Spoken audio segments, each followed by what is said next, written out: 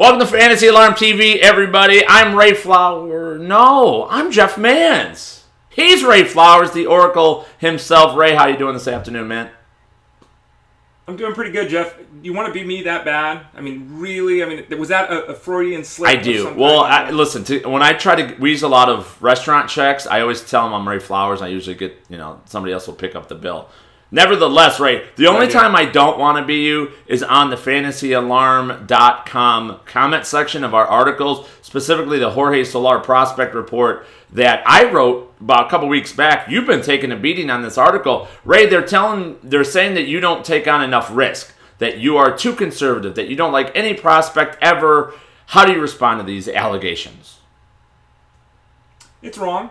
And I'm used to it at this point, people taking things I say out of context or reading into something that I've written or said when I didn't actually write or say what they think. It's not that I'm against taking risk. It's not that I'm against going with, let's say, a rookie or a guy with 250 at-bats or 57 innings pitched. That's not the issue. The issue is the cost on draft day, Jeff.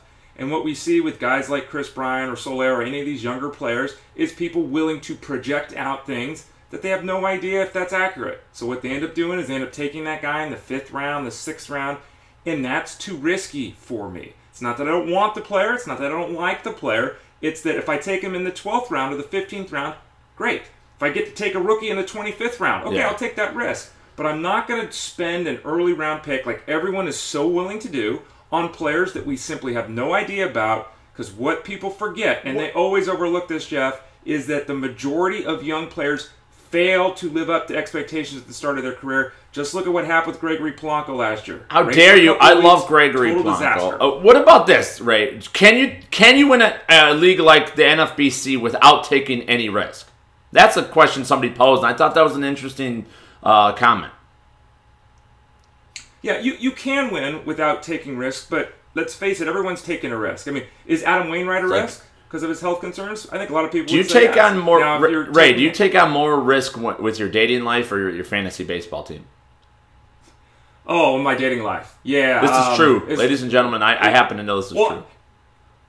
Yeah, and I have no choice because apparently every woman I meet has got some kind of major life-changing event that they have dealt with at some point that now is going to affect Women have baggage. So if I'm not willing to take on They have baggage. That's for sure. Well, pick up the Fantasy